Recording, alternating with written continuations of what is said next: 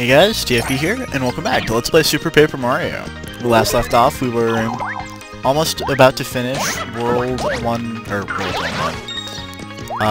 1-1. Now these enemies right here are spring things, and they'll explode into smaller ones if you jump on them, as I demonstrated to you there.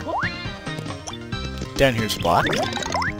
Contains more PAL pills if you really needed them, I guess.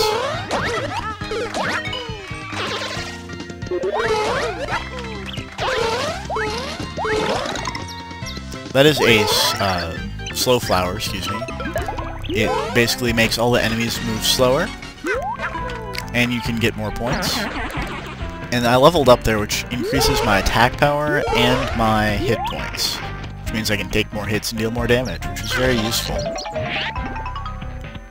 There's also this crazy area where if you're good enough at comboing, you can do really good at it, but I'm not that great, so I also don't get that peach. But I leveled up again, so it's okay. Also, excuse me, it'll either up one of your stats, not guaranteed. There's a nice combo there for me. But moving on. More springy things that are kind of annoying, more math equations in the background. This area is kind of bland, not gonna lie.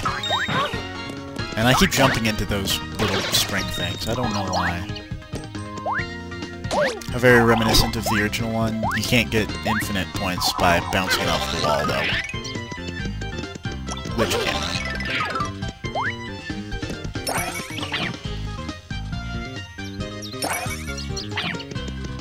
This next area, we get a special item, I think. Oh, no, we get eaten by a piranha plant. Excuse me. Silly piranha plants. We really can't do anything about them right now. We will be able to do stuff about them later. Here's a special item, though. It is the Mega Star. Very similar to the Mega Mushroom from New Super Mario Bros. DS. Turns Mario into a giant 8-bit version of Mario. And he can just kind of run through everything.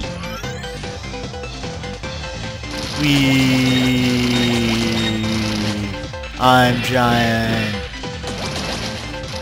Let's go.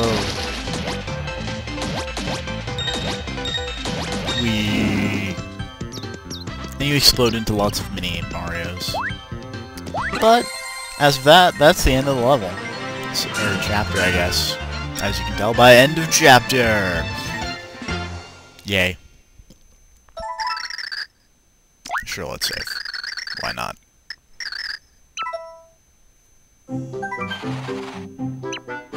And now we learn of the stupendous abilities.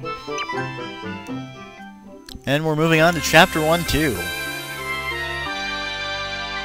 Also, for the record, I do really badly in this area. I'm not gonna lie.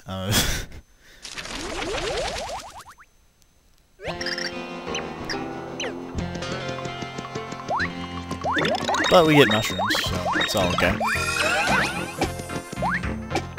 And we kill Koopas with our minds, no. Very similar to the... Now if you not do what I think you have to do and flip there, because that just sends you all the way down to the bottom, which is no fun.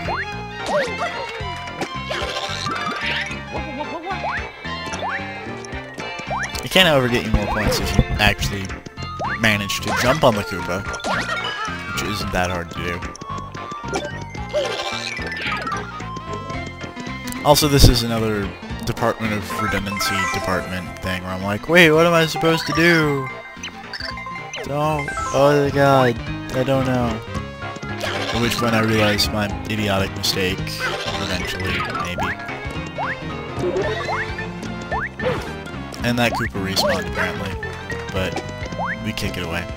So if you stand in those red boxes, you'll go along these things. Don't ask me what they are. And you fall down. Make sure not to hold left or else you'll fall all the way back down. Oh ho, illusions.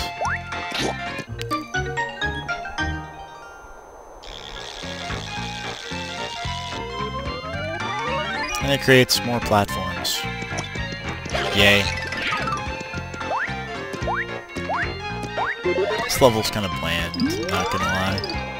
But you do get to do all these fun little spinny, flippy, crazy teleport thingies. I don't know.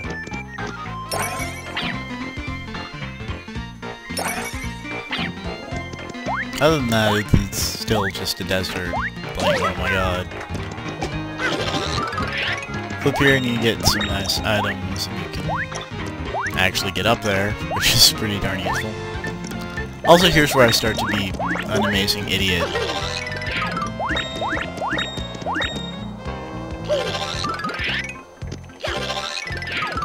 I'm like, wait, what am I supposed to do? But it's not that hard. Except when you flip and you're right under a Koopa. That's just not good. But we can kick, you know, Koopas at other Koopas. Now there's kind of the easy way and then there's the idiot way. You can jump over some of them, but the easy way, which I forget about until, like, right now-ish, is you can flip and realize that they aren't actually that dangerous because they're not thick. Whee!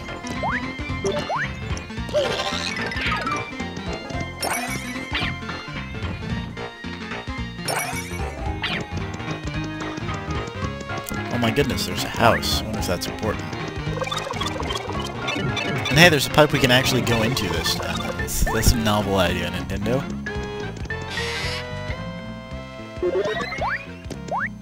Oh no, there appears to be tears coming out of— oh, wait, no, they're from a person. Yes, I can see you, buddy.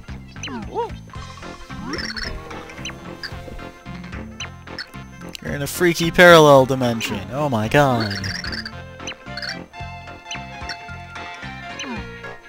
So yeah, if you hop next to the guy and flip, he'll flip with you, which doesn't make a whole lot of sense, considering that you can't flip enemies with you.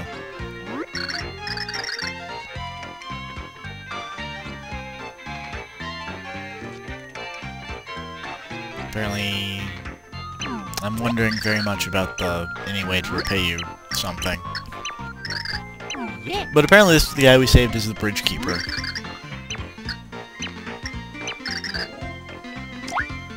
And obvious answer to obvious man. Why we couldn't do that ourselves is beyond me, but just leave the guy to rot, who cares? But we get a bridge, so it's all okay.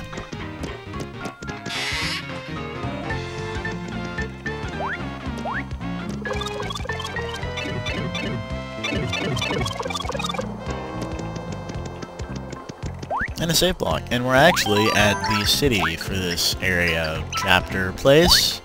I don't remember what the name of it is. Here's the store. You can buy things. It's quite a novel idea. The Old Town, that's the name of the place. Buy stuff, get points, get free stuff. Let's pick up some shroom shakes, I think. Or basically you get all these things. Volt Shroom is will electrify you. Life Shroom will bring you back to life if you die. Shroom Shake heals you. But we get a shop point for this. So we're gonna pick up a couple Shroom Shakes, because I always have a tendency to forget to pick up Shroom Shakes, and then I spend most of a level with, like, 2 hit points. That's never fun, I'm not gonna lie. Mostly because you're really relying on save points and not death. Also, this is the video where I do everything in a completely wrong order. But down here is... what could it be? Money! I like money. Money. There's also nothing else here, which is very disappointing. Darn.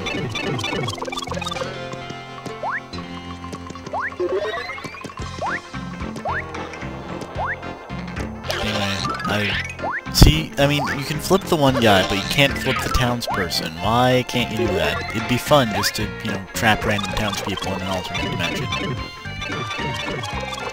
Also, here's a little bit of me being an idiot, because this is actually the last place you're supposed to go, because he says you need something from Watch It. Old Man Watch It. I kinda like Watch It, I'm not gonna lie. But most of that, I believe, will come next part, because I'm running out of time. Next time on Super Paper Mario, we'll do things. See you guys later. Here's Watch It, by the way.